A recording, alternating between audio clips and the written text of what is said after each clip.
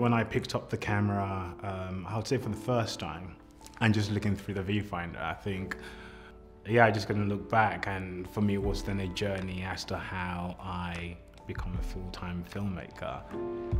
My name is Olan Collardy. I am a cinematographer.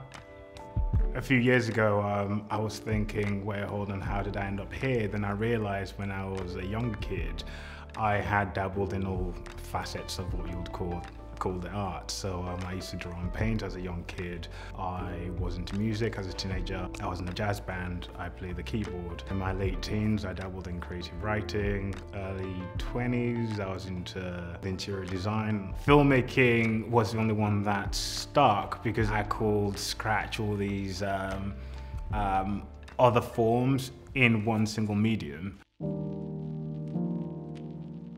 I got into filmmaking at a difficult time in my life. I lost my dad I think 2 months after picking up the camera. Filmmaking allowed me to obsess about something, to I guess not deal with whatever grief I was meant to be dealing with at that time. It just gave me the distraction I needed.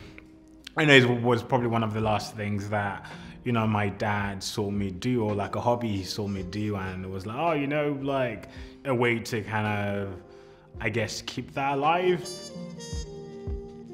About 10 years ago, I call it the democratization of filmmaking, where companies could make small cameras that shot things that looked just as good, if not better than things that were on the TV back then. If it wasn't down to that innovation and that breaking technology, I'll probably still be in the office, like writing some code or, you know, running a team. It's the fact that everyone can tell a story and, you know, tell their story.